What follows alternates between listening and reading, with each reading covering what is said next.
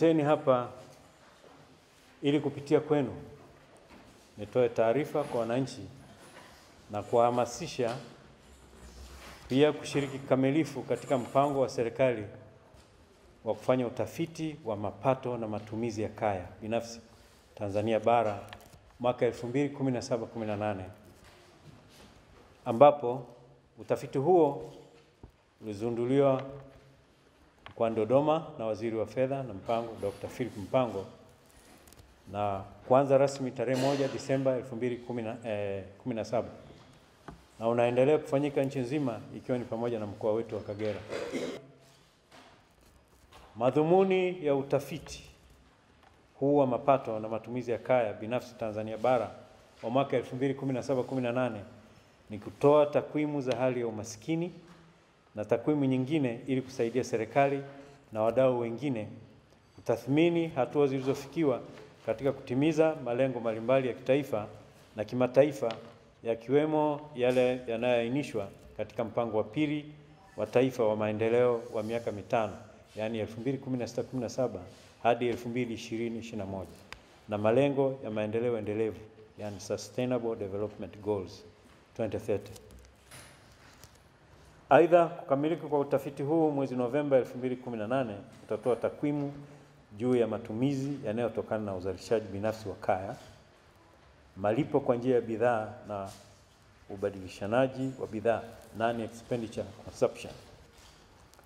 Ni vyema wananchi wakaelewa kuwa kushindwa kutoa ushirikiano kwa wadadisi sio tu kuwa utaikosesha serikali taarifa muhimu, bali pia atakuwa amekiuka kifungu cha 37(3) cha sheria ya takwimu ya mwaka 2015 ambacho kinamtaka mshiriki katika tafiti mbalimbali zinazofanywa na serikali.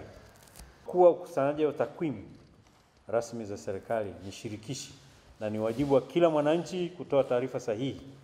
Nitoe wito kwa wananchi wote, hasa kaya zilizochaguliwa kitaalamu kuwakilisha sampuli za kaya zilizopo katika mkoa wetu, kuhakikisha watafiti wanapewa ushirikiano wa kutosha ili kulifikia lengo la ukusanyaji wa takwimu zinazotakiwa.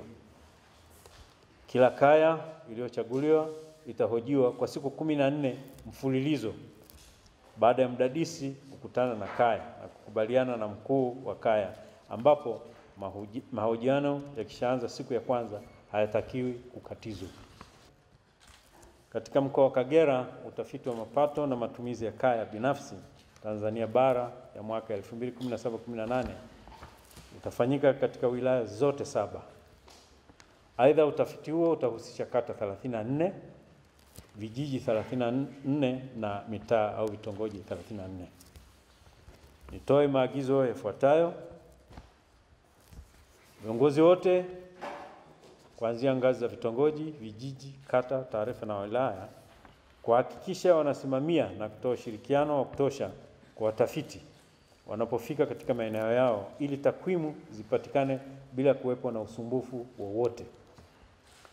Kuanzia ngazi ya mkoa ukiongozwa na mimi mwenyewe, tayari tumeshapokea watafiti hao na kuwapa ushirikiano wa kutosha ili wafanye kazi yao muhimu kwa uchumi wa mkoa wetu na taifa letu kwa ujumla.